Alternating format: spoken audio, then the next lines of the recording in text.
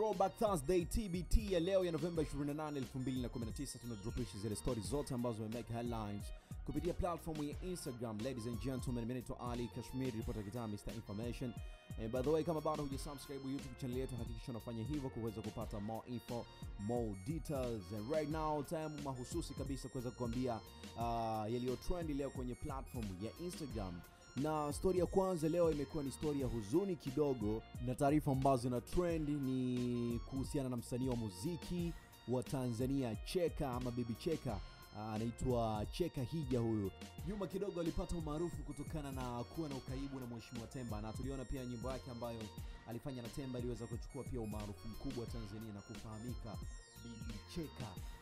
Na taarifa ambazo tumezipata, Bibi Cheka amefariki dunia baada ya kupata maradhi ya moyo katika hospitali ya Mloganzila. Alikaa kwa muda mrefu sana kupata matibabu, lakini mwisho wa siku Mungu akampenda zaidi. Rest in peace Bibi Cheka.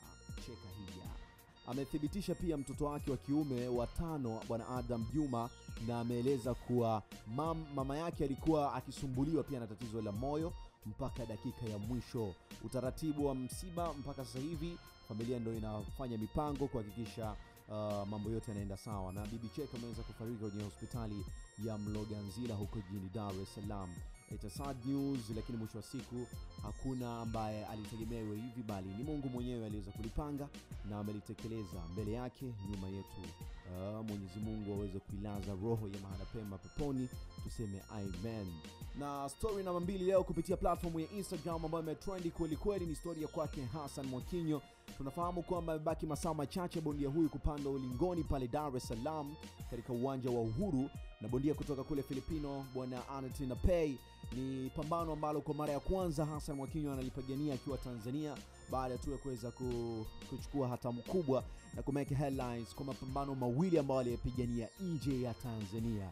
So leo aliweza kufanya mahojiano pia na vyombo vya habari. Miongoni mwa kitu ambacho amenukuliwa akisema ni kuhusiana na support ambayo anaipata kwa Watanzania, lakini bado anashangaa ni kwa nini wasanii kama Diamond Platnumz, Ali Kiba hawa support kitu ambacho anakifanya. Kiukweli hiko ni kitu ambacho kinamuuma, na ile love ya kusema kwamba Watanzania wenzangu wana support inamrudisha nyuma kwa wasanii wawili kama hawa ambao wanafahamika duniani, wanafahamika kwa kitu ambacho anakifanya, lakini still kwa yeye hawajaweza kumsupport, kumuonyesha kwamba yo my brother unaenda kupigana tarehe 29, ngoja tushie kitu ambacho anakifanya na tuwahimize pia Watanzania. Bado hajakiona. Akaona so kesi, ngoja nikidropishe na nisiwe na kinyongo, niseme tu ibaki kwa Watanzania wao wa comment. So hivyo ambavyo Mwakinyo alivyoweza kusema leo baada ya kukutana na waandishi wa habari. Na tusubiri pambano hilo ambapo linapigana Ijumaa tarehe 29 kwamba Mtanzania mwenzetu ataibuka kidedea, na tunamwombea Mungu kwa kile ambacho amekichukulia mazoezi, basi hakikishe aweze kupata nacho ushindi siku ya tarehe 29.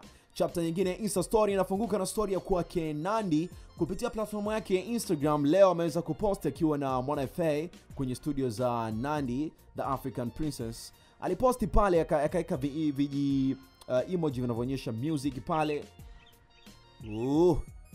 Akaweka viji emoji ambavyo vinahusisha music pale. Mwana akaja chini kucomment kuweka alama ya moto. So muda wowote kuanzia sasa inawezekana collab ya Nandy pamoja na Mwana ikawa iko jikoni inapikwa. Let's wait and see tuone what happen, what's trending.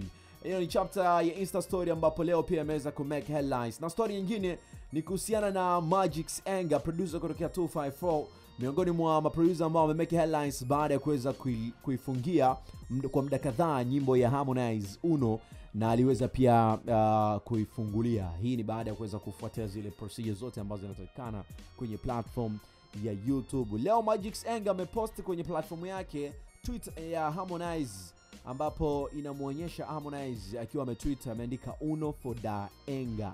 Uno for da Anger. Akaeka kikopa chekundu na alama ya paste, lakini mwisho wa siku Magic's Anger alichukulia negative hii post, akasema jamani nimemfungulia lakini naona analeta madharau. So what happened, kinachofuata ni nini? Ngoja tuone Magic's Anger uamuzi ambao atauchukua, lakini mwisho wa siku inaonyesha kama jamaa still bado na kitu ambacho kinamuumiza kutokana na hii ngoma ya Uno.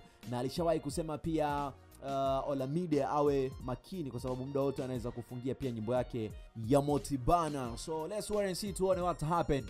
Na mwisho wa siku tunafahamu kwamba muziki wa bongo sasa hivi unaenda mbali zaidi kutokea 255, 254, inaenda mbali zaidi kiasi cha kwamba mpaka Diamond Platinum amekuwa ni miongoni mwa wasanii ambao wametaja kwenye wasanii bora 10 wa Afrika.